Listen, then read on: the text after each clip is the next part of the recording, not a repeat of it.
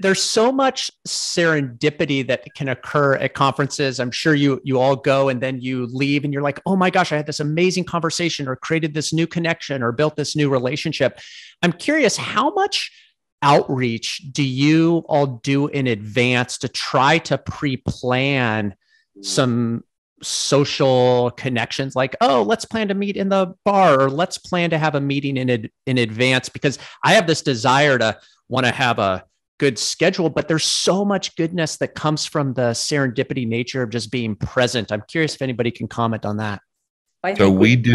Commented. I was going to say, I bet Ray's got a solid, and that's how I met you the first time, as a matter of fact. Yeah. Right? So I plan the conference like I plan my day. I have stuff scheduled around things I absolutely have to get done, but I leave areas for open for creative stuff. The conference is no different. I have, like, we're doing Tech Bar at IT Nation. We're doing an event at SeaWorld.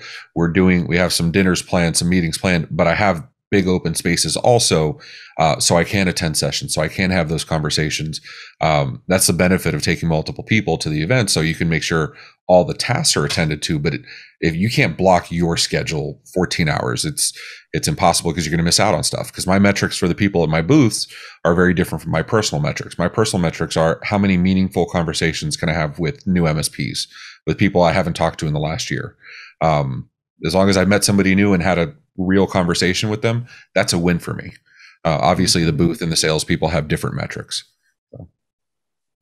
I think all of the MSPs that I talk to will say that the most value they get is from the networking.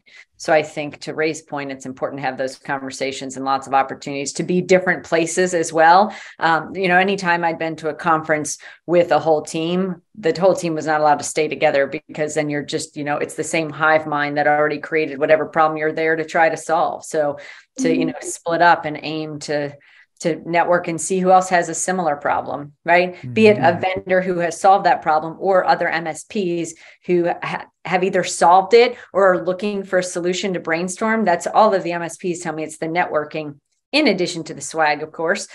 So we have some that have, we have some of our partners that have agreed to come. They said they'll hang out at the booth and we'll give them, their own t-shirt, which we only give out to those folks. So, there's a balance of that as well. Well, just to give you an example, so I have 2 salespeople staffed for the booth. I will rove sessions or hallways or at the bar. I usually get my space at the bar. Those that have attended with me, it becomes my private meeting area. And then I have somebody creating content and keeping things on schedule. That's Simon's job. He creates video content, interviews people, and moves. And then we'll alternate depending on the time of the day, so that, somebody else can go rove and have those, happenstance meetings. And then I'll work the booth and do miserably and do horribly. But we have these rotating tasks so that everybody can have those kismet moments where they just meet somebody and they get to introduce to somebody else. That's one of the most valuable parts of the conference, as far as I'm concerned.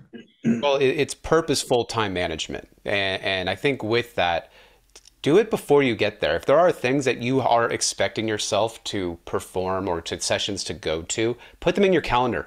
Put what room they're in. So that way you don't have to then go into the app or have that chaos or, oh, hey, sorry, I'm in this conversation and I got to exit myself because I got to get to that session, right? Have that purpose. And I think the other thing too is, right, a lot of stuff that we're referencing right now is like MSP to vendor, but don't be afraid to network with other MSPs. I see it so often of, MSP owner doesn't want to talk to another MSP owner.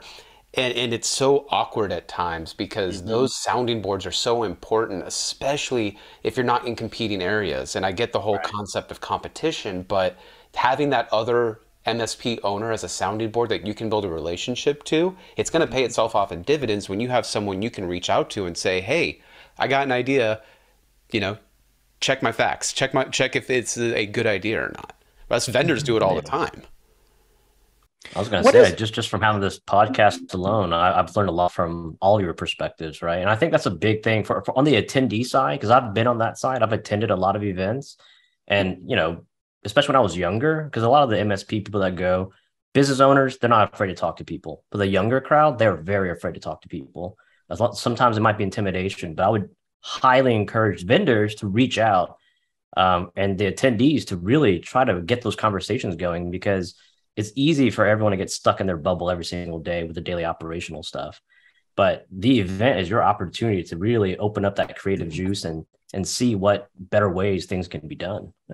I think that what the word here is intentional, right? So whether you're intentional to attend a session, whether you're intentional to have new connections and conversate with other people, like I think the word here, at least for me, when I attend a conference, as an attendee and not as a vendor, I try to be intentional in the things that I do. I try to make it a point to I'm going to talk to 5 new people before the next session. I'm going to talk to 2 new people before tonight, and be very deliberate and intentional on what it is, so that I can get the most out of it, but I can also contribute back to others as well.